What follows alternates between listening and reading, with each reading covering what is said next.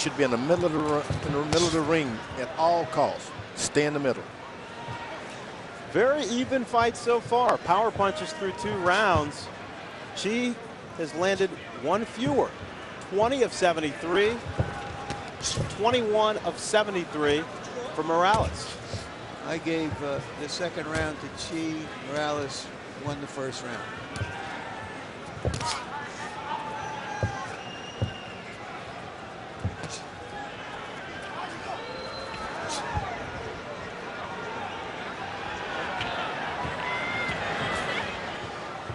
George, you want to see Morales using his jab a lot more. That's right. Morales' back should never be any more than 3 feet from those ropes. Shouldn't be so close to the rope. He has no room to get away from a shot.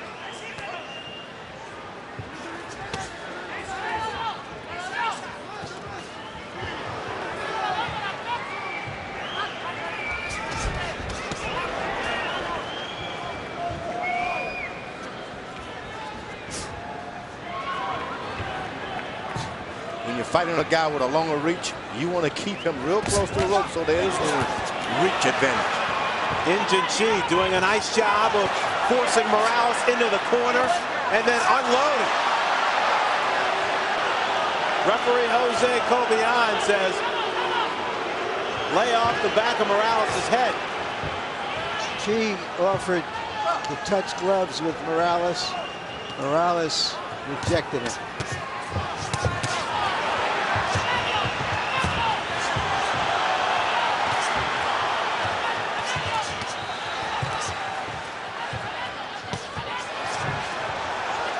Injun Chi doing a good job, too, of feigning and missing some of those shots from Morales.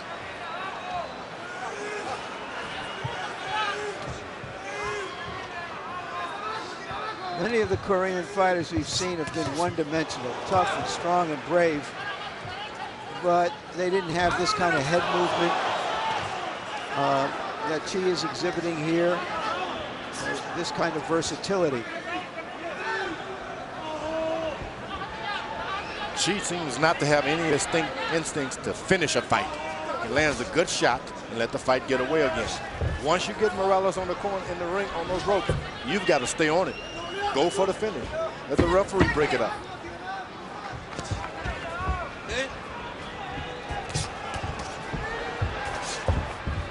Injun Chi, though, right there in front of Erik Morales. Moments ago, referee Raul Caiz reading instructions to Roy Jones Jr. Okay, Roy. Again, watch your punches behind the back of the head. Watch your kidney punches. Watch your low blows. Bone here on up is fine. Case of a knockdown, which is any part of the body other than the bottom of your feet, knee, glove, elbow hit the deck. It's a knockdown. Please don't hit a man that's down. If you think he's went down, if you have any doubt, step back, and I'll indicate knockdown or slip, and then we'll take it from there. Remember, mouthpiece has to be in your mouth at all times. If you're fighting and your opponent hits you or you hit him and his mouthpiece falls out, continue fighting as long as there's action or as long as there is an advantage. Once there's no longer, or once there's a lull in the action, I'll stop the battle, replace the mouthpiece, and you guys can continue. Again, remember, if you want to fight against the ropes, that's fine. As long as you pay attention to me, if I say punch or get out, you do either one of the two, and that way I know you're okay and you're fine. Also, when the bell rings, I expect you to protect yourself at all times and spin out and get out of there and go to your corner. All right, as we start the 4th round, let's bring in Harold Letterman. Harold, how do you have it through 4? Okay, Fred, 29-28, 2 rounds to 1. Erik El Terrible Morales. Fred, I got to tell you, the biggest problem that Injun Chi has got right now is his right eye is closing up. He's got a swelling under that right eye since the 1st round, and I got news for you. I don't know if he's seeing all those punches coming at him, because Morales, when he throws that left hook, has been very, very effective with it. Korean fighters notoriously have legs like tree trunks, and if you look at Injun Chi's legs, you'll realize where he gets all that power. But so far, in a very, very good fight, you know, with mostly power punches, Erik Morales is out-punching Injun Chi to have a 2-1 lead. You are right about that. Chi does have a strong power base in those legs.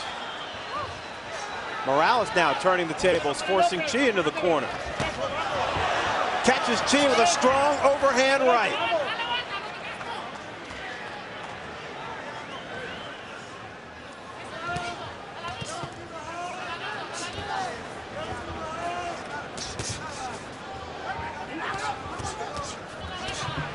George, we talked about the things that Erik Morales needed to do. Needs to jab much more than he is. But what do you think about Injun Chi's performance so far? Chi is doing fine. Once Morales lands anything on him, you can be certain he's going to hit him back.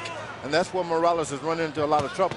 He's getting hit back. Every time he lands a shot, he gets something back also. That's to be credited to a guy who's awful competitive in Chi. Morales with a left hook.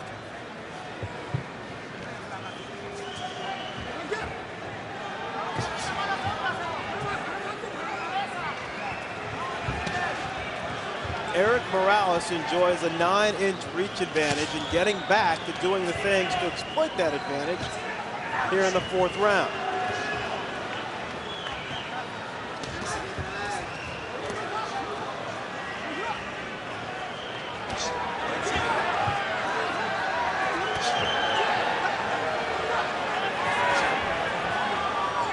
She is doing the jabbing now. Jabbed him from pillar to post.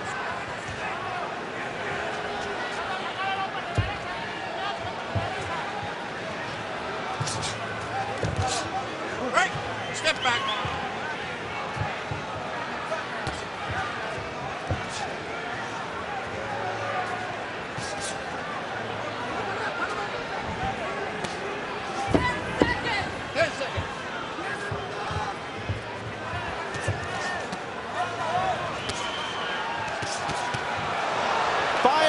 To end the 4th round. Here's Raul Caiz reading instructions to Julio Gonzalez. Okay, Julio, a couple of quick instructions. I want you to watch the punches behind the back of the head. No punches behind the back of the head. I want you to watch your low blows and your kidney punches. Bone here on up is fine. I don't care where your trunks are, okay? If you get hit low, I don't want you flashing or telling me that you got hit. I'll be able to tell and take whatever action deemed necessary. Bell rings, I expect you to protect yourself, spin off, go to your corner. In case mouthpiece falls out, keep fighting. As long as there's action or as long as there is an advantage, I'll let you continue to fight without a mouthpiece. But once there's a lull in the action, I'll stop, pick up the mouthpiece, and we'll take it to you, sir, and we'll put it on. You can clean it for him.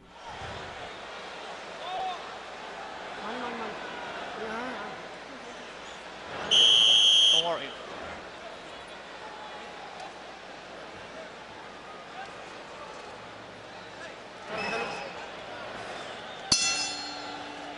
Larry, you mentioned Staples Center here is a near sellout. Julio Gonzalez from Huntington Beach, California. This obviously would be the largest crowd that he's ever fought in front of. You just saw him there. Does he look relaxed? He seems relaxed, but I really haven't seen enough of him to be able to compare it with anything else. But he seems a very self-possessed young man, and I think he'll give whatever he's got and shouldn't be intimidated by the occasion. Morales picked up the pace in the 4th round, but only landed 14 of 84 jabs.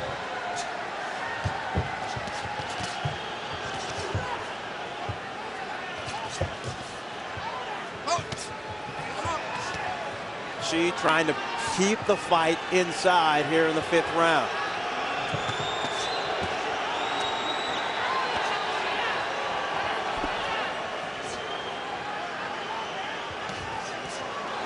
Morales snapping back the head of Chi with a strong left jab.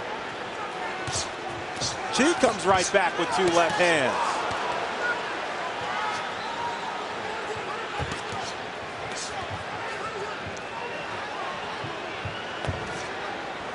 Injun Chi is trying to break that 24 straight losing streak of Korean fighters in Los Angeles, and he's doing a very good job. Maybe not good enough to win, but good enough to make Morales have to bring out his best stuff. George, have we seen Morales' best stuff? I don't think so. He's starting to take charge of the fight now, pepping him with that left jab, standing in the middle of the ring. That's the best he can give us with some occasional hooks. Never getting hit back. Some great fireworks coming off the fist of Erik Morales right there.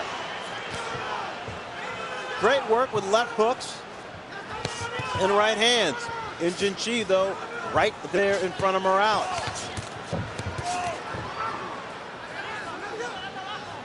Morales takes charge of the fight, then he allows Chi to get right back into it. Well, I'm going to give Chi some credit. Normally, when a guy's been hit with a 4 or 5 punch combination, he's not that anxious to get back, and he just keeps coming back.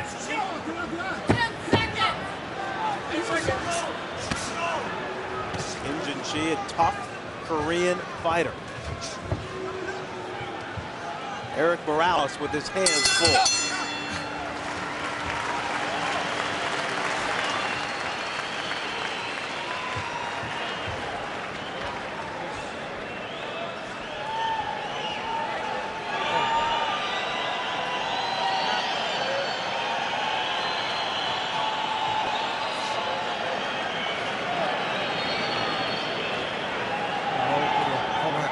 Don't worry about it. Don't worry. Are you okay? Are you okay? Are you alright? Okay. Don't worry about it. Did you get hurt a lot? Jab, jab. Go ahead and jab. You have to jab. Fine. Chi, as you saw him blinking in the corner, was still trying to recover from this feverish combination late in the round.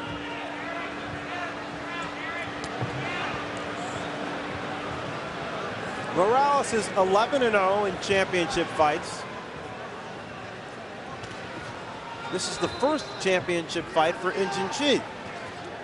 George, did you spot something in Morales' corner? Do you think his hands are bothering him? Yeah, he was able to land some good shots. He went away hurting in his hand. Chi now muscles up in the center of the ring. Morales opens his hands as if to say, bring it on. Well, Morales is now covering up his left eye.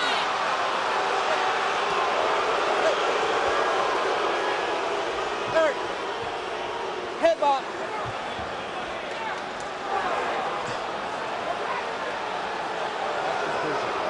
Okay, he starts learning to think about the stopper. Okay, it's a headbutt. That's it. You heard the referee rule that there's a headbutt.